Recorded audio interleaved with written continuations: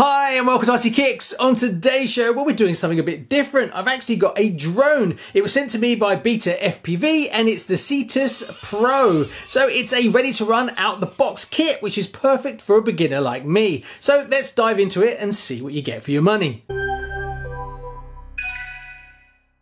So you've spent your money and BETAFPV have posted out your Cetus Pro, and as you open the box, this is what you're presented with. And I have to say, they did a rather good job of the box. I'm very impressed with it. It's actually really good quality. And then you open it up and obviously it's got everything you need to get you up and running straight out of the box. And the presentation continues inside. Now it kind of goes without saying, but I'm an entry-level drone pilot. Why? Because this is my first one. So as from a review point of view, if you need to know more technical aspects of it, there is plenty more videos around on this one, but this video is a amateur person trying a bit of equipment that was designed for someone just like me and how I found it out of the box. Now the first thing I really like about getting into drones for the first time is this kit gives you everything you need to get going. You don't have to put a puzzle together and purchase different bits and pieces and have a level of understanding that's above an entry-level person. You can just buy this one, pick it up, it will be delivered to you, you charge it up, and you kind of get out and get going. So once you open the box, you are presented with quite a few bits and pieces, so let's go through them one at a time. Now, you're currently looking to purchase this kit. It's £171.50. I'll put below the exchange rates, but remember, that's a UK price converted into maybe your currency. Your markets may vary, so prices will fluctuate, so it's just an estimation of what it might cost for you. So the main part, the drone, as you can see, it is quite a tiny little thing. You can fly this inside and outside. It can be pretty nippy, but we'll come on to the flight characteristics in a little while. Now this is the brushless version and it comes with the batteries, which are 450 milliamps, and you get 2 of them in the kit. It's very dinky and obviously it's got the camera built in at the front. Now the motors on this are 1102s, brushless, 4 of them, pretty powerful. And I have to say, don't fly them with any children that have long blonde hair, as they sometimes can have an accident, and which happened to my daughter. My son was flying it, or maybe I was flying it, and we accidentally crashed it into my daughter and it sucked up all her hair. So we had to spend 10 minutes cutting it out.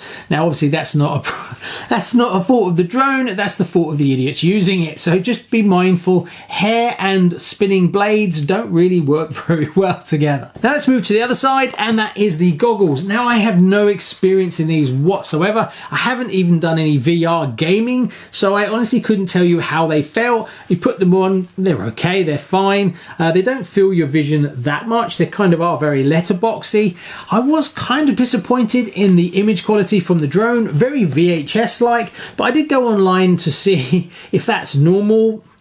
And it seems to be quite a lot of drone footage that's live transmitted isn't the best. So I was a bit surprised at that, and I'm guessing if you spend a lot more money, you get more high end, you can get a better image quality. Your one won't come with eyes. My daughter quite likes watching this while my son flies the drone, and she liked the idea of putting the eyes on it, so we stuck them on. Obviously yours won't come with that. One thing I was surprised is there's no way to actually record your footage. Bit disappointing, as it would be nice to have a little SD slot so that you could record your drone footage and play it back later on. But being that this is a trainer kind of entry level, I can kind of see that you're going to be spending most of your time just getting to grips with the actual drone instead of trying to create lovely videos. I guess that will come down the line. The transmitter itself feels quite quality. I have to say everything is fitting to a reasonable quality, especially for an entry-level one, and I found it was quite nice and easy to use. One thing that I think they missed a bit of a touch on is, I watched a few other people's videos to get some tips as I had no experience, is these toggle switches. They all have different features and functions, but it's not written on the actual transmitter, and a few people have printed them off and stuck them on, so that's exactly what I did, as it really helps me and my son use it. You have the modes, and then you have the arm at the bottom here, speed, and then you have video, I'm not even sure, turtle mode that is, to flip it over. So that really helps you remember. So I think an update they could do is to actually have some stickers that they put on themselves, or you can just do it yourself like I have. But overall, the transmitter is really nice. One thing I was really chuffed about, and I really like what they did there, is you have a USB-C charger connector on the transmitter and the goggles, and internally they have their own batteries.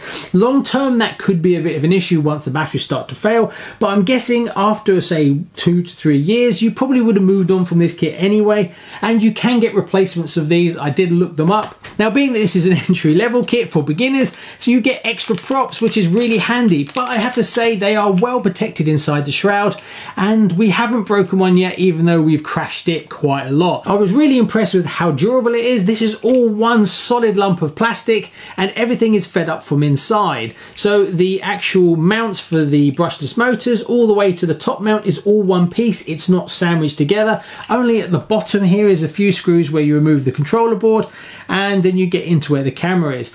Also, the motors, super easy to replace a motor if you damage one. You just unplug it, 3 screws, put another one in, plug it in, and you're good to go. Now you get a charger cable and a battery charger. The cable is USB to USB-C, and then you can charge 2 of these 1S batteries, which are a proprietary, a BT 2.0. Now, normally proprietary stuff like that would put me off a bit, but these batteries are actually really cheap, and I'm quite impressed. I like the way that they connect up. You can also use them as, it also doubles up as a voltmeter, so you can get voltmeter readings from it, and then you can charge up 2 batteries at once. They do charge reasonably quick, 15 minutes, but you'll get about 3 to 4 minutes of flight time out of each one of them. So I would recommend, if you're going to get one of these, you definitely want to buy extra batteries, as 2 doesn't really cut it, especially if you're going to go out playing with your kids. So I think we've covered pretty much everything in the box, and I gave it to my son, and he's been flying it in the house, and luckily the weather improved enough that he could take it outside, and I managed to get some footage of him flying it. So we'll cut to the footage, and then we'll come back and I'll give you a roundup of the Cetus FPV Pro.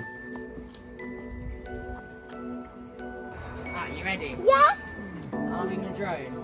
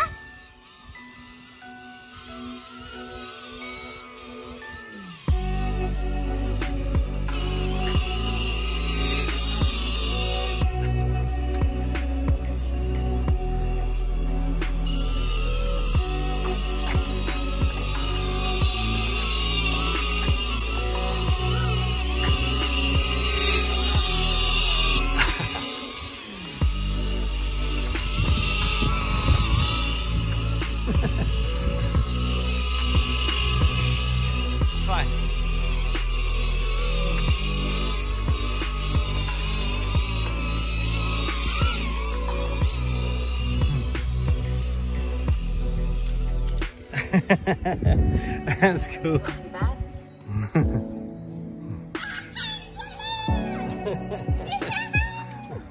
See yourself. Right, here we go. As you can see, it's great fun with the kids. Now, I must admit, they seem to be much more interested in the drone than my planes and my cars. So in the future, maybe my son may get into doing a bit more drones. We'll just have to see. Now, what's the pros, the cons, and my overall thoughts on it? So we'll start with the positives. The quality of the kit. Everything in it did feel like quite premium kit. The transmitter, the drone itself, and even the goggles at that kind of low price point were pretty good. They didn't feel cheap and very plasticky at all, so that's definitely a thumbs up, as well as you get a beautiful box, like I said before, to store everything in. The next big positive is that you have multiple modes with the drone. You can have it almost fully autonomous, where it will take off, it will measure the ground, and it will stay at a certain height, and it's very stable and easy to fly. all the way up to you can set it to a more advanced mode where it's actually really fast. I've only just started to play with that myself, and it's way more nimble than you would think for an entry-level drone. So one of the big pluses with this is when you purchase it as an entry-level drone when you're first starting out, it can actually grow with you. So as your skills improve, you can adjust the setting that you're on, and it becomes more and more nimble, and you can even do some acrobatics with it when you really push the boat out. So I think it's going to be good value over a long period of time. It's not something I think that you would start off with and get bored with quite quickly as your skill set advanced. So let's talk about some of the negative aspects, and one of those is part availability. As being that you are new to the drone world, you're probably going to crash it quite a lot. Now, the quality of the material is very strong, and we crashed it quite a lot and had no problems at all, and we never broke a single prop, even though you get spare props in the kit. But I went on the BETAFPV website and I did struggle to find replacement parts. Now, I did find that you can replace the goggles and you can replace the transmitter. They're available, but I couldn't find any replacement chassis. Now, that doesn't mean they're not available, but I did spend quite a time looking. One thing that would be really nice on the BETAFPV website is when you click on the drone itself, the replacement parts are listed at the bottom, or there's a link to parts. I did find you had to kind of move around quite a lot to find spare parts, and I still to this day not sure if you can actually get a replacement chassis. Being that this is an entry-level drone, odds on you're going to crash it quite a lot. So a replacement chassis would be nice. I don't know whether they do them separately or you'd have to replace the whole drone. So that is something to take into account, and I would push that back to FPV, that they need to think about that when you go to buy a drone, that you can link in the website to the spare parts to make it nice and easy. The only other negative things are very small. I mentioned before, the SD card would be nice to record the footage, but I don't think that is a major issue on something this level. But being that the drone is so capable, I could see as your skill set improves, that being able to start to record some of your actual flying would be a nice touch. You only get 2 batteries in the kit, and personally I would like 6, but from a price point, and it is an option that you can buy yourself. So if you are getting one, you definitely want to add extra batteries, as you will definitely want to fly it more than say 8 minutes. So in conclusion, do I recommend it? Oh yes, very much so. It is a beautiful bit of kit. For the money, you're getting a hell of a lot of stuff, and it's definitely a real solid place to start if you're looking at getting into the world of drones like me. Now, I hope to bring more drones as we move forward, as my skills improve. So if you'd like to see more drones on the channel, hit that bell notification and give us a thumbs up. See you on the next one. Bye bye.